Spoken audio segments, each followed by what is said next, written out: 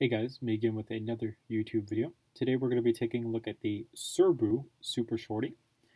This is not intentionally designed after the one from Battlefield 4, I believe, but it does bear some resemblance to it, so I'll count it as somewhat close to the one from Battlefield 4. This is a super short shotgun designed by Serbu out of Florida, actually, so pretty close to me. He's about a 2-hour, 3-hour drive for me. I could go down and actually visit him if I wanted to. There's a couple really cool gun companies out of Florida that I really have a lot of respect for.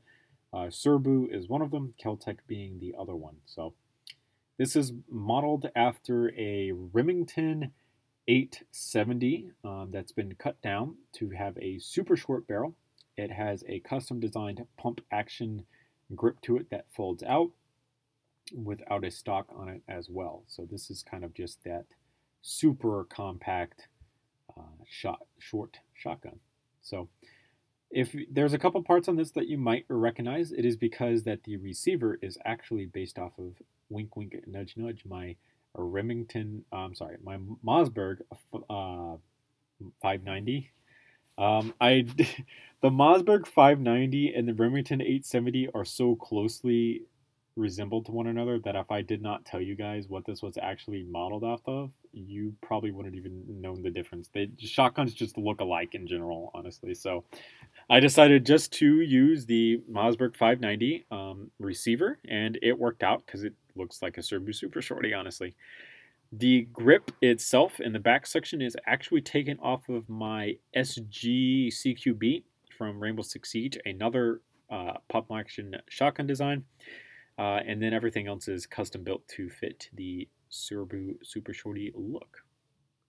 So you can see here, I did want to get this out of the way. This is a fully working magazine tube. You can actually load this with 3 rounds, as you can see here, just like all my other pump action tube-fed shotguns. That does work.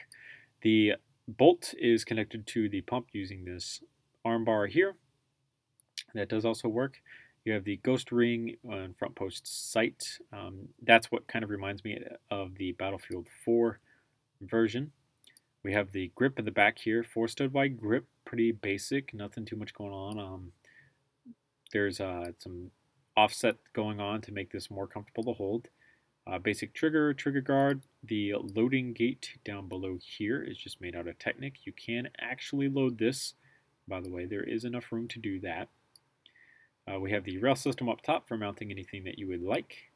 And then we have the fold-out grip up here, which does actually fold out so that you can get that weird look. I don't really like the look of it like this. That's why it is kept folded. I much prefer this look to it overall, but yeah.